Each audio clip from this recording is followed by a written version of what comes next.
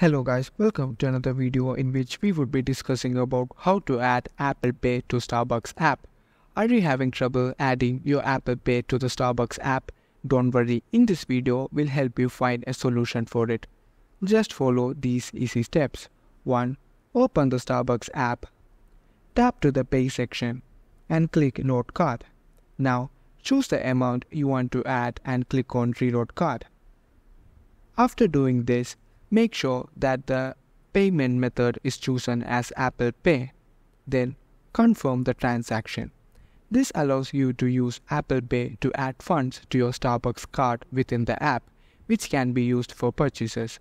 You cannot directly use Apple Pay to make purchases within the Starbucks app.